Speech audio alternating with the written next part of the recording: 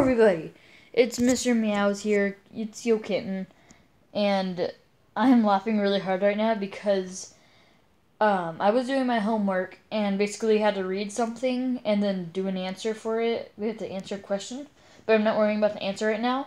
But and one of these stories are just like really messed up, so you can't see it with the camera, so I'm gonna have to read it, but just a warning, I stutter a lot when I read stuff.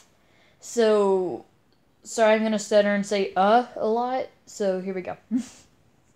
Mr. Pig and Mr. Dog were hanging out at the food court of the animal shopping mall. Mr. Pig was eating a huge piece of pizza and drinking a large jug of fruit punch, and Mr.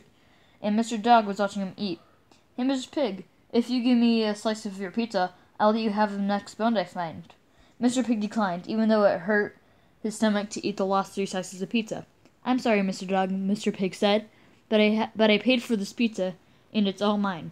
Mr. Dog sighed and waited for Mr. Pig to finish, and then they left the animal mall together. On the way out, a hunter spotted them and gave them a chase. Mr. Pig normally could have escaped the hunter, but since he was weighed down by such a large meal, Mr. Pig collapsed, and the hunter killed him. Mr. Dog escaped.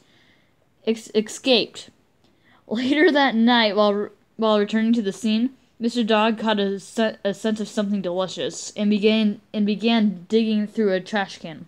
He found a large ham bone, and with lots of meat and marrow still stuck to the bone. Mr. Dog ate happily. What the heck? I don't. What? What? That's so messed up. His dog ate his friend after he was brutally murdered. So we were supposed to say what we learned from the story. I didn't know what, but I was thinking of for a couple things. I was thinking, don't be a jerk and like let your friend have some of your food. Stay healthy, and don't let your friends eat you, or else a hunter will kill you. And on the side, I even put karma.